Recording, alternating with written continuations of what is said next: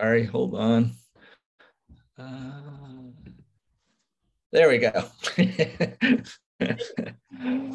Hi, everybody. Thank you so much for joining us tonight.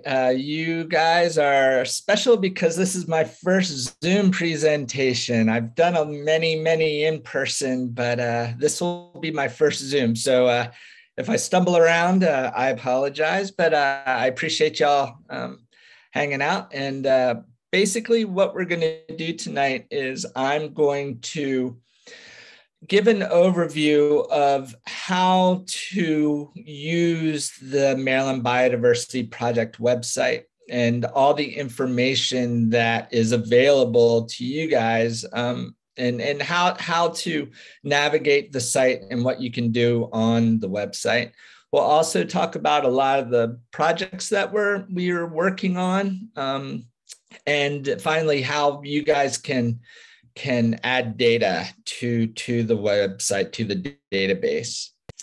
Okay, so let's start.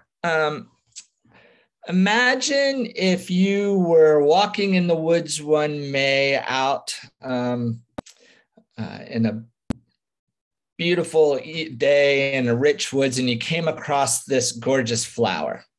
And you're like, I'm pretty sure it's an orchid, but I'm not sure what kind it is. Imagine if there was a website where you could go to where you could get a list of all the orchid species that have been found in Maryland. And not just that, but county distribution for all the species. And not just that, but photographs of all the orchid species that has been found in Maryland. That is basically the Maryland Biodiversity Project. Back in June of 2012, my partner, Bill Hubick, who started MVP with me, him and I were at Severn Run, which is a really cool natural area in northern Anne Arundel County. And we came across this flower. Does anybody know what kind of flower this is? Put it in the chat box if you know what it is. Anybody? So I didn't know what it was either when I saw it. This is a world loosestrife. It's a native loosestrife. And it's fairly common flower of rich woods. But when I got home and was trying to identify this plant, one of the things I realized was that Maryland did not have an up-to-date comprehensive plant checklist. Brown and Brown did one back in the late 70s.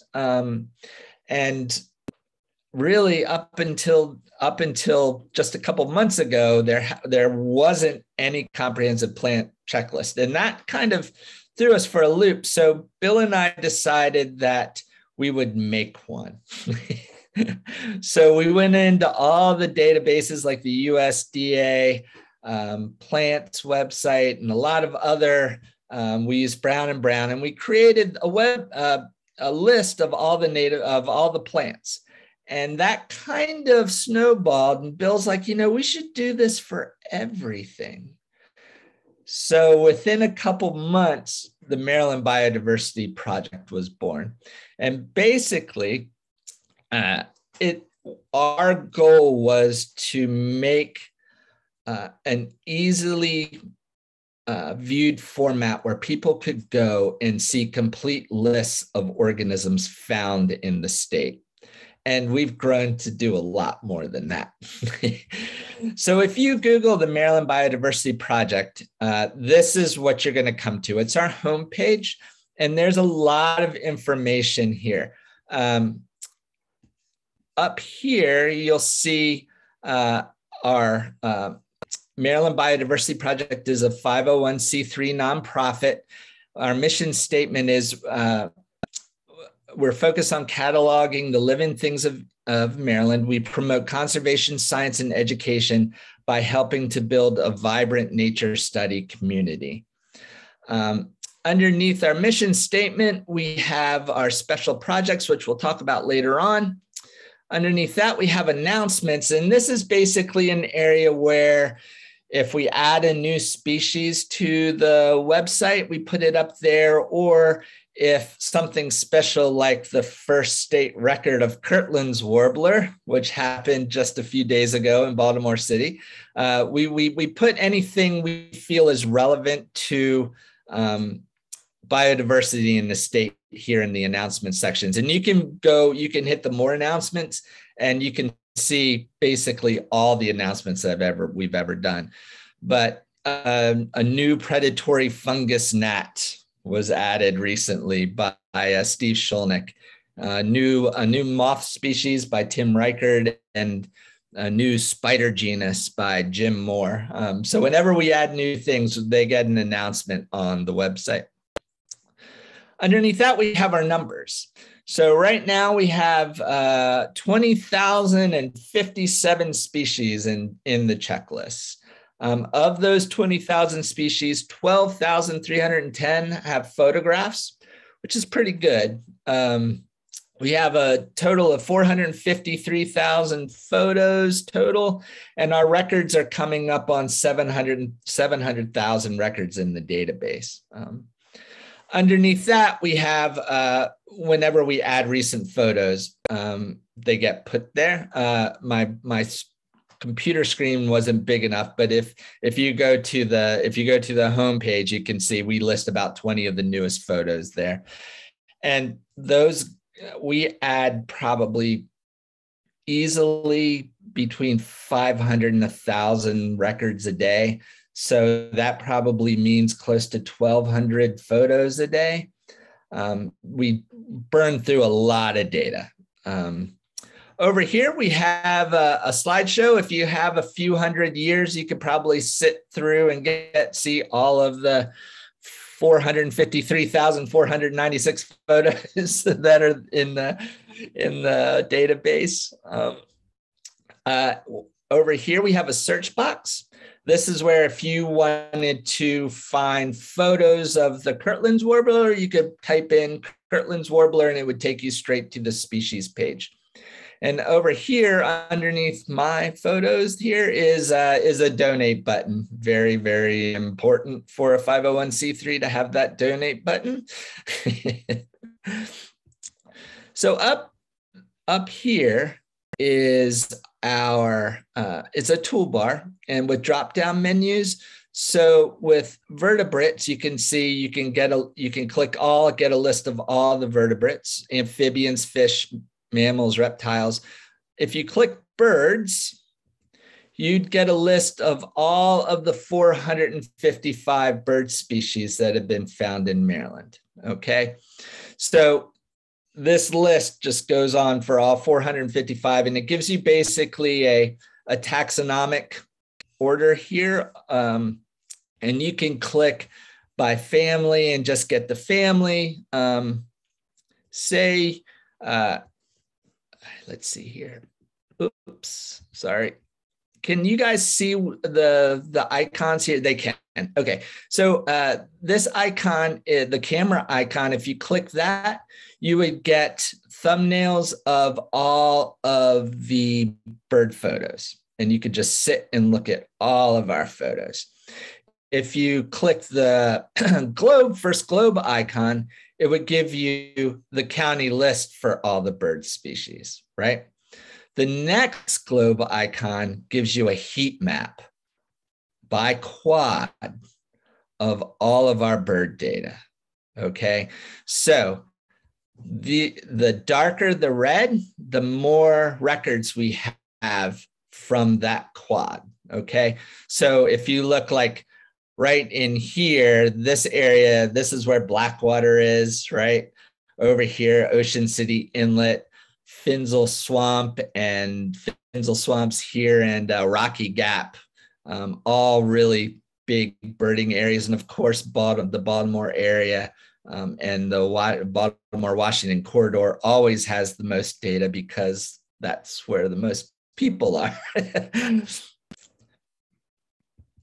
And the final icon is a movie screen icon. And this basically just allows all the photos, if you wanted to have a Zen couple of minutes of Zen and just look at bird photos, you could just sit there and look through all the bird photos. So let's look at a species page. So if you type brown-headed nuthatch into the species page, this is what would come up. All of our species pages are the same, follow the same look. So you have the name, the scientific name, the authorship, and the date the species was named, right? And then you have synonyms. So we have the banding code for brown-headed nuthatch. You can click the camera icon and you can get thumbnails of all of our brown-headed nuthatch photos that are in the database, right? Underneath that, we have a basic taxonomic tree from kingdom down to species. And under here, we have a county bar. If the county is shaded in green, that means we have records from that county, okay? People didn't like the county bar thing and they wanted a map, so we made a map. And the map is basically redundant of the county bar. If the county is shaded in green, then that means we have records. Now, Charlie Davis got very upset with us that we did not include Baltimore City. So he told us that we needed to include Baltimore City. Unfortunately, that was after we had made the map. So Baltimore City, if it has a record, it's dark green, if that makes sense. Up here, you can see that it's not shaded in. So that means we don't have a record.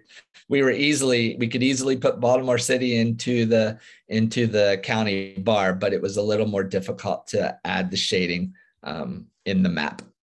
The reason Baltimore City was not included in our original go with the website is that birders, which Bill and I come from the birding community, don't recognize Baltimore City. The Maryland Ornithological Society counts Baltimore City as Baltimore County. Even I know it's strange, and we just never thought twice about it. And luckily, Mr. Davis set us straight, and we now have separated out Baltimore City. So if you click the drill to quad map, you can get a quad map of all of our brown-headed nuthatch sightings. And once again, these are gradient scaled. So the darker the purple, the more records, okay? So you can see right here, this is Blackwater. So that's where a lot of people go to see brown-headed nuthatches. And I'm sure we have over many hundreds of records of brown-headed nuthatch from there. Also, Point Lookout is a really good place. Underneath that, we have some information areas. We have a status bar description, where to find and relationships. Now, not all of the 20,000 species has the information areas filled out. We're slowly but surely filling them out as we have time. But a lot of the more common species do. So you can see, like for the brown-headed nuthatch, it's common on the eastern shore and loblolly pines. The description, we just give basic information. So it's Maryland's smallest nuthatch. The brown cap and the calls are diagnostic. Where to find loblolly pine stands on the eastern shore. For relationships, to me, this is the most interesting field. This is where you get like host plant data for butterflies and moths and things like that. So really, you could say that the brown-headed nuthatch host plant is a loblolly pine, because they are rarely found outside of loblolly pine habitat. So what you can do is you can click on loblolly pine, and it will take you to the loblolly pine page, right? And it's this, you can see it's the same basic format. And once again, very common on the coastal plain. It gives you a way to, in the description, to differentiate from other pines, where to find, go to the lower eastern shore, where it's the dominant plant. And down here with relationships, we talk about the brown-headed nuthatch, and we also say it's host to various moth species, including southern pine sphinx, webbing coneworm moth. If you clicked southern pine sphinx, you would go to the southern pine sphinx page. And once again, you could click loblolly pine and go back and forth and back and forth. So the chestnut-sided warbler. This is one of my absolute favorite breeding birds in Maryland. It's just, this photo by Frode Jacobson, I think, is one of the most gorgeous photos on the site. And I like to show it off. One of the cool things with our bird pages is we're starting to add a lot of audio.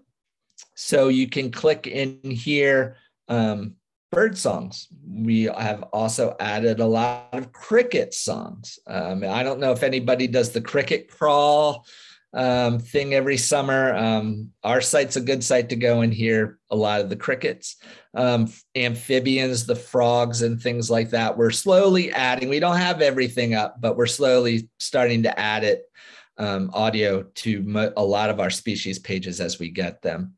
But for the birds, for every bird species page, you can click the View Full eBird range map, and it will give you a range map, global range map for every bird species that's found in Maryland. And once again, this is gradient, so you can see that winters, they winter down in Central America, and most breeding occurs up in the boreal forests. Moths. Jim? Yes. Hey, Jim.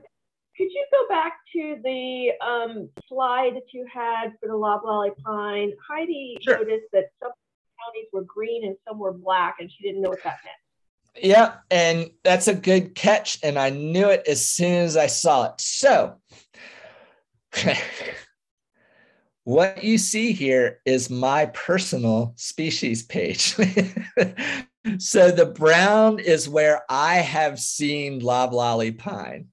And I apologize for not having that's a good catch. I didn't even catch that after looking at the presentation 25 times.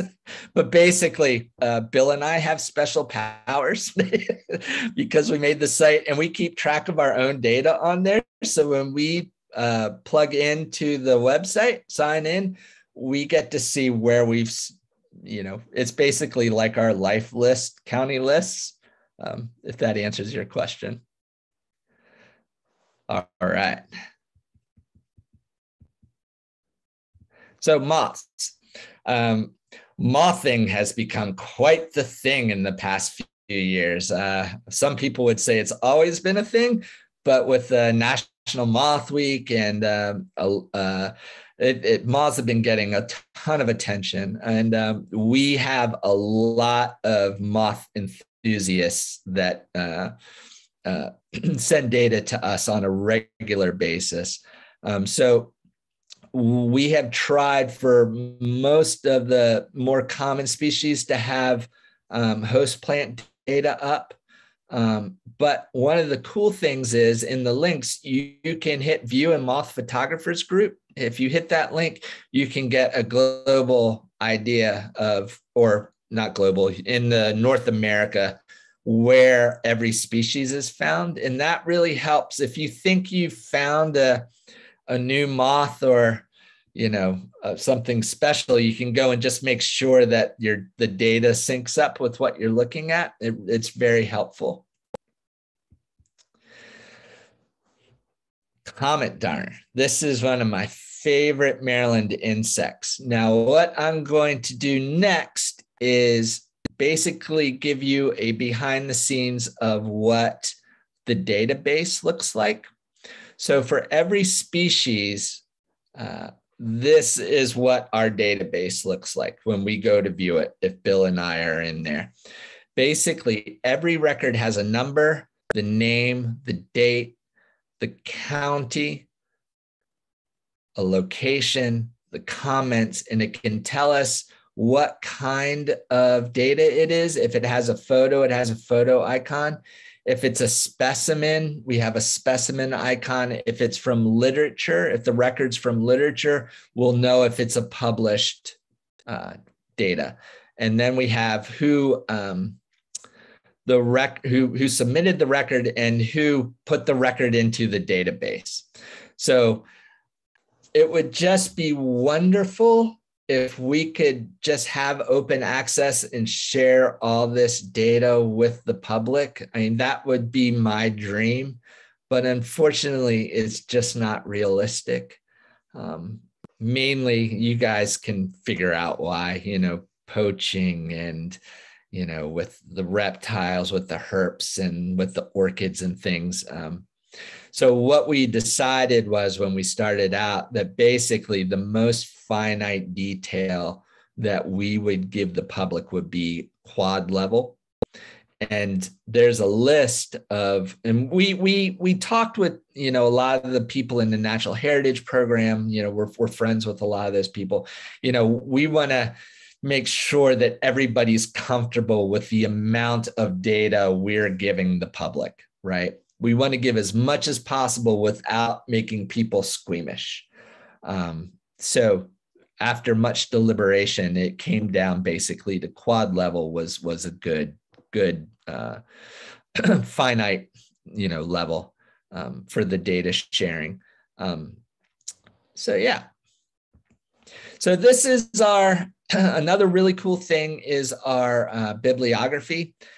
Whenever we enter data from any peer-reviewed journal or get a list of species data from experts in their field, it always goes into our bibliography. The bibliography is awesome. There is just a ton of data here, and we've arranged it by category.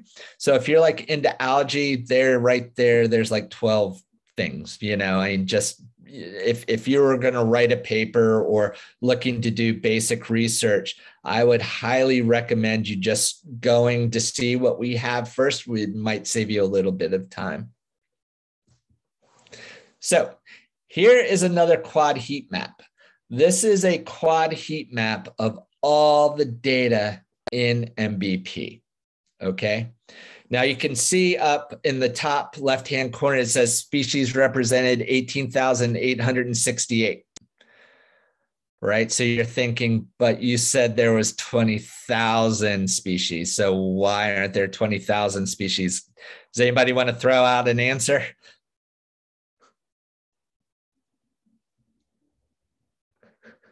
This hasn't been updated. No, it's updated. So not all of our data can be mapped to quad level, right? So a lot of data that we have comes from, I'm trying to think, some of the more obscure beetles and things like that come from published state lists, and they might give county, but not necessarily a finite location that can't be tracked to map to quad level. So of the 20,000 species we have in the database, 1,500 can't be mapped to quad level, which is a pretty good percentage of the quad level. And you can see when you look at it, the Baltimore-Washington corridor is just where we get most of our data. And that's mainly because that's the population, that's where most people live. If you look out in the west, you can see, Frostburg's right there near Cumberland. And so that's the Finzel Swamp, Rocky Gap area. This right here, underneath Hagerstown, the quad MB, that's Middleburg quad, I think. can't remember exactly, in between Hagerstown and Frederick, you see the red quad. That's where Mark Etheridge lives, and he does moths at his house. So that quad is like, he has like an astronomical amount of species from his house. We have, I don't know if anybody knows Gary Hevel. He's an entomologist at the Smithsonian. He's the guy, he lives in Tacoma Park, excuse me. And he's like recorded over like 8,000 species of insects in his yard. And we have all of his data. So he lived, one of the quads that's really dark to the east of Washington, the Tacoma Park quad is Gary's quad. But it's a lot of fun to look at. So if you wanted to know, if you were out and about and wanted to know what quad you were in, it's really easy to figure that out. If you go to the home page and under the Explore menu, you hit Maryland Quad Map, right?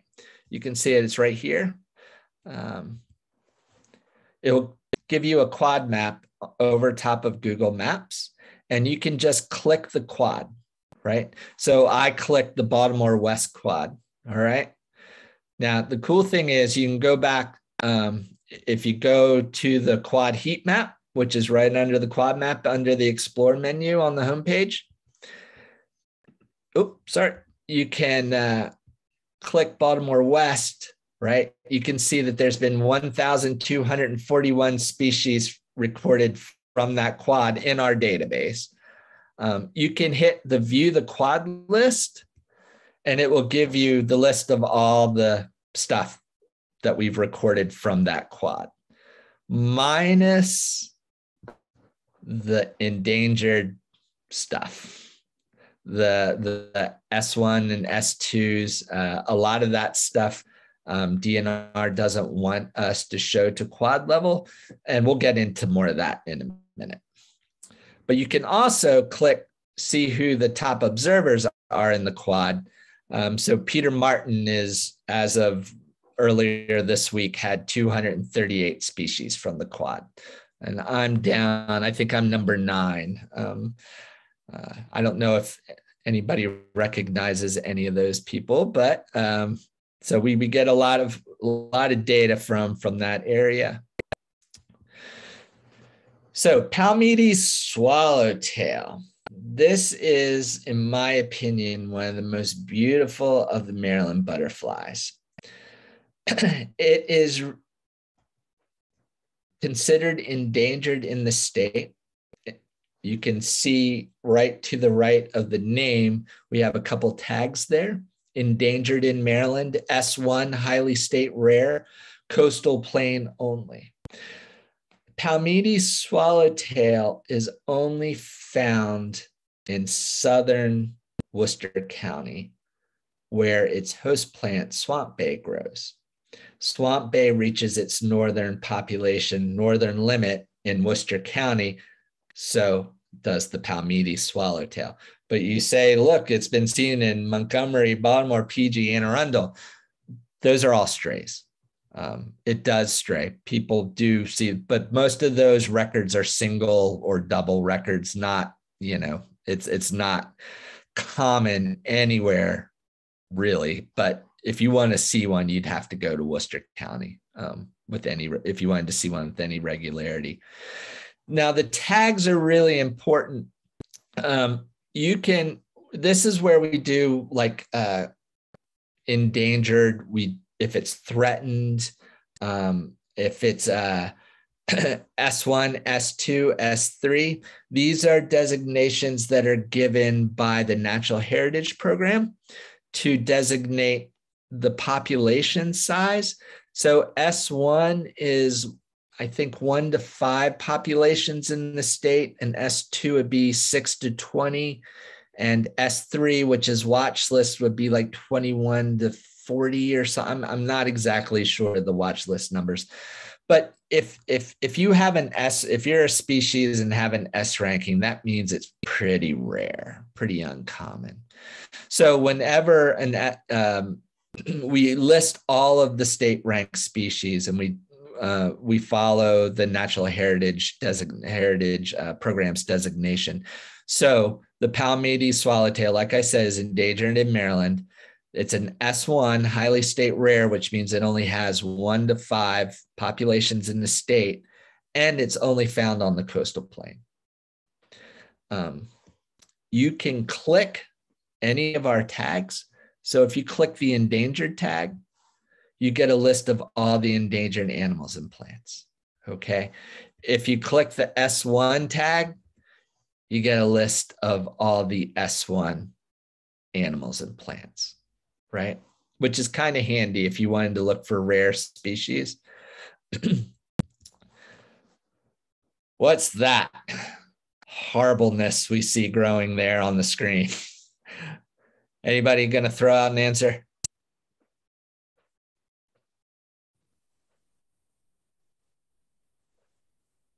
It's the scourge of the South. Everybody's saying kudzu. Excellent. Right on, right on.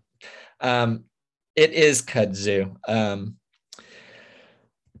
So if we go to the kudzu page, you can see the tags are non-native invasive.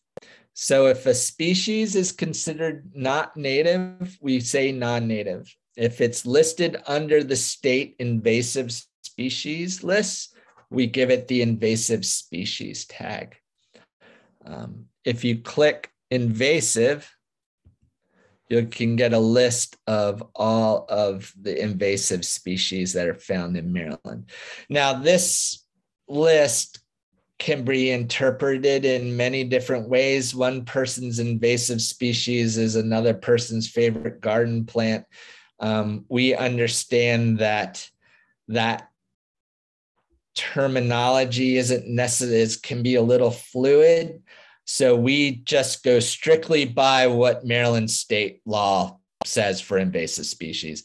There are, in my opinion, a lot more invasive species in the state, but we're not going to give them the invasive species tag, if that makes sense. So you can see we're going to go to our special projects. This year we started a lot of new projects, which we're really excited about. If you see the Turkey Point bird count, so back in August 1st, we started the first Turkey Point bird count. We hired Daniel Irons, who was a birding phenom from Centerville, Maryland, not Centerville, Kent Island. And he has been our counter. Every morning, Daniel Irons counts all the migrating birds that fly past Turkey Point. It's awesome. It's just like, I don't know if anybody's been to Cape May, to Higbee Beach to see their morning flight counts. It's the same thing, except we're doing it at Turkey Point. Bill and I had always wanted to establish a morning flight count here in Maryland, and we finally, with the board's permission, started it this year. We wanted to do it last year, but COVID got in the way. And we have been getting some amazing numbers from Turkey Point. Does everybody knows where Turkey Point is? It's in between. It's the peninsula that comes down in between the Susquehanna River and the Elk River, right at the top of the bay, right? So basically it comes like an ice cream cone, Turkey Point does, and birds just funnel down the peninsula at the head of the bay and fly off south in the fall. So this will be the first time ever that we get a full season of migratory bird data from a single location, a daily numbers from a single location, which is really, really exciting.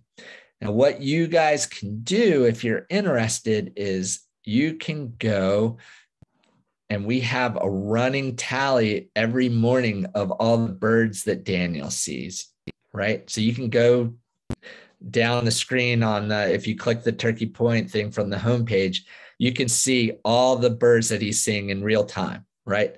So if he's having an amazing sharp-shinned hawk migration day, you can watch the numbers change while you're sitting at the computer, right? Turkey Point has a phenomenal number of blue jays that have been migrating through the past few weeks. We're up around close to 2,000 blue jays have flown through Turkey Point in the past week, which is really awesome. Really, really cool. The other projects that we've been doing is we've been doing nocturnal insect surveys.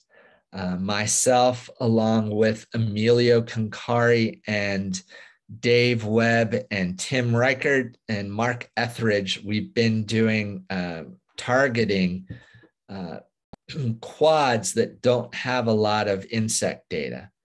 So this year, I spent most of my time in the salt marshes, setting up black lights and recording all the insects that came into the black light. And we have been getting some phenomenal data, a lot of new species for the state. It's just been a real eye-opener that we really don't know what's going on out there. We've also had some discouraging things, numbers are not what they used to be, according to a lot of the people that have been doing this for a long time. And, the more data we get, the more answers, we can try to, the more questions we can try to answer with the data. So we're going to really start hitting the nocturnal insect surveys hard over the next few years. And we're going to try to go to those places in the state that might have, fallen through the cracks, gotten neglected. A lot of neat areas that are outside of the normal scientific data areas. So we're really, really excited about that.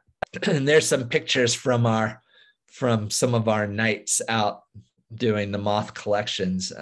Mine in the middle here, this is my buddy Tom Field and I set up at Truett's Landing on the coastal bays. If you were looking to the east, you'd see Assateague Island, right? So you're right on the water, right on the edge of the salt marsh. It was really, really neat. Down here on the bottom left-hand side is one of Dave Webb's setup. He's got the granddaddy of all lights shining there. I'm very jealous of his light setup. But it's really fun, and we're just getting some really incredible data. So why are we doing this? Really, what does it all come down to? The nuts and bolts of all this. Can anybody tell me what this butterfly is? Does anybody know?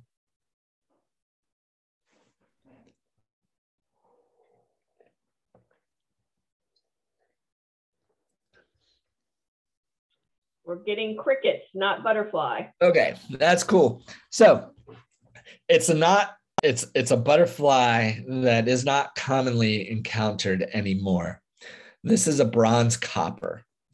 And this butterfly used to be extremely common on the eastern shore and coastal plain, and even in the Piedmont. But in the past 20 years, the population has just crashed, right? You can't find these things anymore. They have disappeared from many of their known sites, and really it just kind of disappeared off the face of the state. They're not around anymore. So what happens when a common species all of a sudden becomes rare, right? The Natural Heritage Program isn't tracking it. So all of a sudden you have a species that becomes rare and there's no data. You don't even know where it used to be found, right? We were able to give DNR over 40 locations for bronze copper because we had locality data for this butterfly. Now, most of those locations they're not there anymore, but a few we found, with a little bit of looking. But it's the kind of thing, I like to say, how do we know what we're losing if we don't know what we have, right?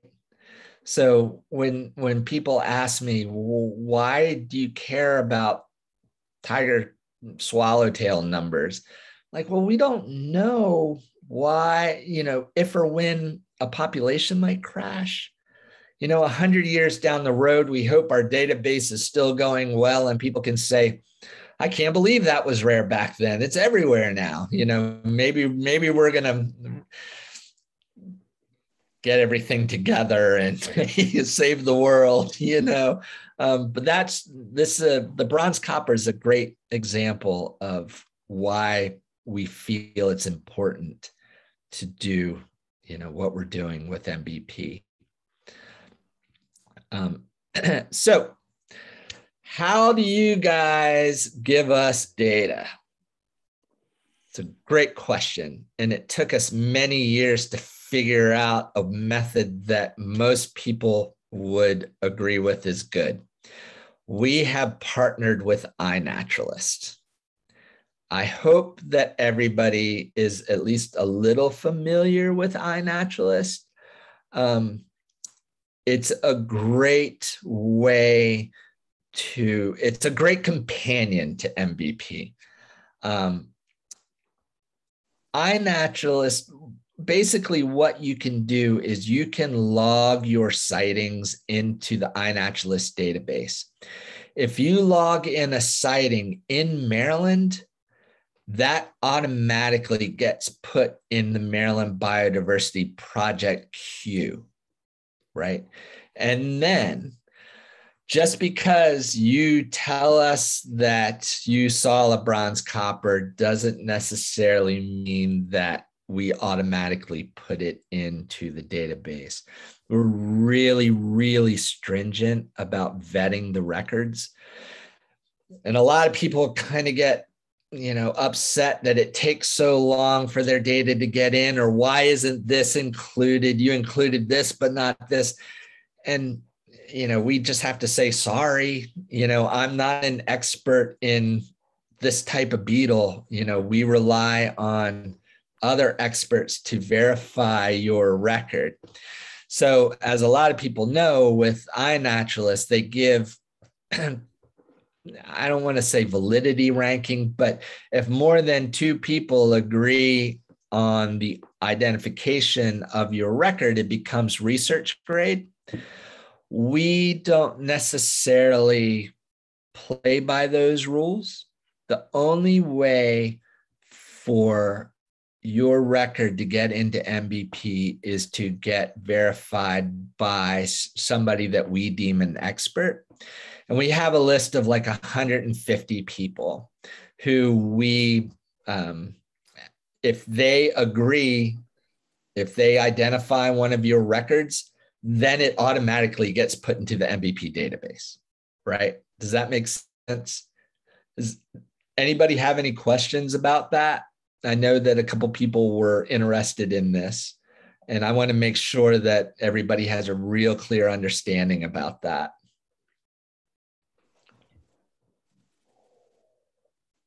You can unmute if you'd like to ask for clarification or put it in the chat box.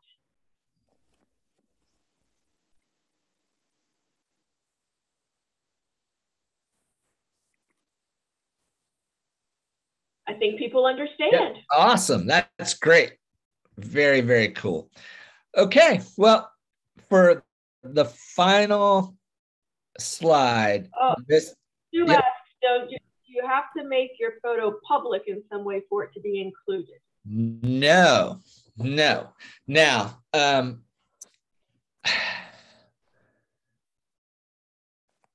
are we ever? So let me answer Sue's question first. Sue, no, you don't have to make it public, but we ask that you allow us to have access to the data. And basically what happens is, so I'm not the computer wizard part of the team. I deal more in the data Bill Hubick, my partner at MVP, is the behind the scenes wizard that makes everything gorgeous and beautiful and works seamlessly. And what he would do is he would send you a personal message asking you to allow us to see your data. It doesn't really, if you don't want us to know the data, it doesn't really do us a lot of good because we don't have, a granular locality data. It's just a county record. And if it's private, we don't even know what county it's in. Does that make sense, Sue? Yeah, it says that Sue got one of those messages. I got one of those messages from Bill too, and I thought it was pretty cool. Good, great. So one thing I'd like to stress is we do not give out any data to willy-nilly. We don't, if you sent me an email and I didn't know who you are asking me for orchid locations, you would not get a response from me.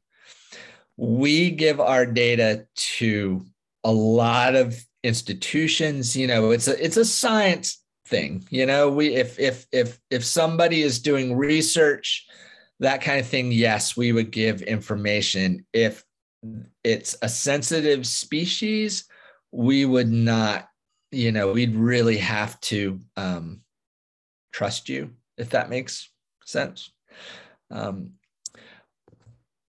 Are we ever told if our record is used in the project? Yes. If you're, I think it shows on iNaturalist in the bottom right-hand corner, it says Maryland Biodiversity Project. I think that means that it's in the database, Bill.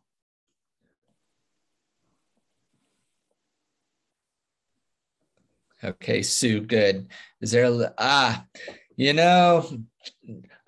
that's a Justice asks a great question. Is there a list of greatest needs, the type of data we can help gather? So to answer that question, what we would really, really like, you can go, let me see if I can. So if you look at this slide, you can see the little glass icon here next to the common name. That means we have photos of that, right? We are really trying hard to get photos of all of our species. So if one of the coolest things would be when we get a new photo species, that's almost as awesome as a new species. So one of the things we really like to do is get photos of the things we don't have photos of. Does that answer your question, Justice? Another thing is if you look at a heat map, so all these light green and blue quads, they don't have any data. I mean, some of these quads only have like 40 or 50 records. So you can go in and quad busting's awesome. That I really enjoy that. This Sunday, my buddy Tom and I are going to go down to the Mechanicsville quad, which is, I think, this one. And we're going to do a lot of plant busting down there to try to get the quad list higher. So any new quad records are always great too. So Judy, it's the list that DNR uses for their invasive species. A Maryland state list. I'm not exactly sure what the proper name is for that invasive species list. It's the one that was given to us by Natural Heritage Program. DNR, Department of Natural Resources.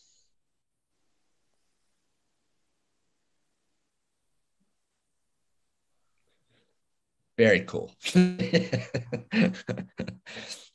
So I wanted to real quick show my my favorite slide of all on the website. Is that not the coolest picture in the world? You can see the reflection of the photographer in the eyes of the spider. That's just it. Every time I see that, it just blows my mind how awesome that is. And that's it, guys. If anybody has any questions, I will answer everyone that comes our way. Hey, Jim, thanks. Can you stop share? We'll come back together and we'll do a quick Q&A. Stop share. Yep. Is that it? All right. That's it. Okay, cool. Does anybody have any questions? You can raise your hand. You can put it in the chat box. I have a question, and as people are formulating theirs in their head.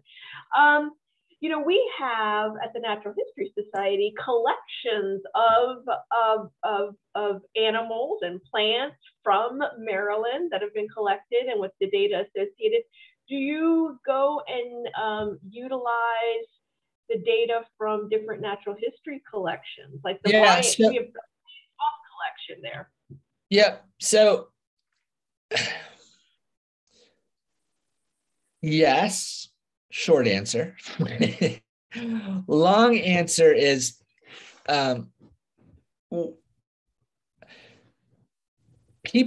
organizations can be are very how do I say this? Are very attached to their data, right? And it's not given out willy-nilly, right? So I know like we have the herbarium at Maryland University in Maryland. We have that in the database. We have a lot of Jim Young's data. I think he is one of the curators of the Lepidoptera at Natural History Society. But we don't have a lot of your data. And if you would be willing to share, we would love that. And we should talk more. We will. I mean, ours is not digitized, so we're in the process of doing that. So once that happens, I think that the sharing will become easier. Awesome. I would, let's talk about that more for sure. Alan asked if there's going to be a mobile app. We have been working on the on the way that the website is viewed mobily. Realistically, probably not in the near future. iNaturalist has a great mobile app. It works well on the phone, although I still prefer to come home and use my desktop for doing iNaturalist, but I know a lot of people enjoy using it in the field. Doing an app, I think that right now our funding would be better used towards, doing our data gathering, like the turkey point bird count and the nocturnal insect surveys. Hey, Jim, I have a couple of questions that came directly to me. Yep. Are there Kelly wants to know, are there partnerships with citizen groups like the Maryland Master Naturalist Program to collect data and observations with you? So I have given a lot of talks to many different master naturalist groups. We haven't partnered with the master naturalists formally. I know that we've helped a lot of master naturalists get their certification. We've worked with a lot of the different parks, University of Maryland. We've done some stuff with the Smithsonian. Basically, it's been on small group or individual research levels. If a biologist is doing work on a certain plant or something like that, we will, advise and offer help whenever we can. But with the master naturalist groups, we haven't really partnered per se with the organization. And Bob wants to know where the Kirtland's warbler was. Swan Park? Is that, I don't know where it is. I'm my fingers are crossed that it stays until Saturday morning so I can go and see it, because that would be my 400th bird in Maryland. So yep, we got Matthew agreed it was Swan Park. Judy good. has her hand. Hi, Yes, Judy. Hi. So I've been working a lot on invasive species, and I would be interested in following up with you about the DNR list that you use, because I have access to more complete lists. Yeah, that would be great. Like I said before, when we start throwing around the labels, it becomes, we need to be careful that, if that makes sense, about throwing the invasive species label around, even though, like I said, in my opinion, our list does not label as many invasive species as there actually are. And, you know, I will, if I have your email, Judy, I will find out where we got that list, and send you the link to where we found it. Because if, for instance, you're using the Maryland Invasive Species Council list, if the DNR is giving that to you, that's deliberately meant to not be complete. It's meant to only have certain species on it. Right. Right. So again, we can have a discussion about that. It doesn't need to be boring other people. No problem. I'd be more than happy to go into it more with you. Great. That would be great. Jim, Chandra wants to know what original sources were used to gather original data, and do you do any sort of taxonomic validation for synonymous names? Yeah. So first off, we do not. So like for our plant list, comes from the 2021 Knapp, Wesley Knapp, Rob Nasi Maryland State Plant List that was just published. And luckily, we've had access to that list for the past 5 or 6 years while they were working on it. So we can say, you know, if you're like, oh, I don't believe in that, plant's here, I can say, well, you need to talk to Wes Knapp about that. You know, many of our you know, the bird list comes from the Maryland Ornithological Society. So, you know, we don't just willy-nilly assemble lists. And a lot of the lists aren't complete, right? So, you know, I know that we don't have every beetle that's ever been found in the state on the website, right? But, you know, we have Dr. Staines, Charlie Staines, and Warren Steiner, all, you know, Warren Steiner is a darkling beetle expert who works at the Smithsonian, and he keeps the Maryland list, which he has shared with us. You know, that's how we get most of our species lists. And how are you,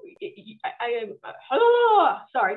That's so okay. if it's an original list, you know, maybe from a long time ago, and you put it on there, I'm sure the data has when it was seen. And so is that how you're making the kind of connecting the dots of if something just hasn't been seen for a long time, or, you know, how is it there's no way to track trends on the Maryland, or is there? Well, not really. So we don't track effort, and we had to make that decision early on. So the data base is presence absence. Now, we do have so much data of some species that scientists have actually been able to figure effort out if there's enough data for a certain species. And that's a little bit beyond my pay grade. I went the previous class about tsunami. I'm trying to think of, plants are probably the easiest way to think of synonyms. You know, some plants have 12 synonyms, and whenever we find a synonym, we put it on the species page.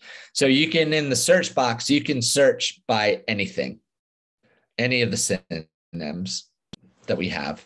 So, you know, that works well with whatever name that you know. And if you have a synonym or something that we don't have, please send it to us and we'll just add it. We're good with that. All right. So this is so almost like an ongoing bio blitz for Maryland. That's right. A bio blitz, an everyday bio blitz that will last forever, hopefully. Do we have any other questions for Jim? Doris mentioned something about a booklet from the National Park Service, Fish and Wildlife Service, Plant Invaders of the Mid-Atlantic Natural Areas. Yep. I'm familiar with that. I have a copy. Using that invasive tag is really tricky. It's really tricky. And I know you guys are probably thinking that's a cop-out, but it gets legally even it gets tricky throwing that around. So we err on the side of caution and go with the list that was given to us by the state. All right. Well, thank you, Jim. Everybody is saying thank you, and I'm looking around, and they all look a lot smarter, and they all look motivated to get out there and add their data. Yes, please. Yes, please. One final thing, if you ever need to get in touch with us, the easiest way to do it is you can find me at iNaturalist at Jim Brighton. If you think your records haven't been seen, you can always tag me, tag away. I will sit there all night long and verify records. So, you know, please utilize the iNaturalist tag if you want me to look at your records. I'll gladly do it. And don't forget to hit that donate button on the Yes, Maryland please. Project. Next time you're on there looking and absorbing and swimming and all of that data, send a couple of bucks over to the project so they can keep doing what they're doing, and it's an incredible resource for us all. And we're very lucky that it started with the plant in 2012. Yeah. So next year is our 10th year anniversary, and we got a lot of cool stuff planned. So stay tuned. Wonderful, and I look forward to finding new ways that we can partner together to keep this growing. I would enjoy that. That would be awesome. That would be great. And thanks everybody for joining us on Must Learn Thursday. I hope we'll see you next week for the slugs of Maryland and the Fossil Day, National Fossil Day, where you can get free fossils. Remember to RSVP so we have enough to give away to everybody. But come and see us on October 13th from 10 a.m. to 7 p.m. In person. So that's it. Stay well, stay safe, stay healthy, and stay curious, everybody. See you later. Bye. Thank you.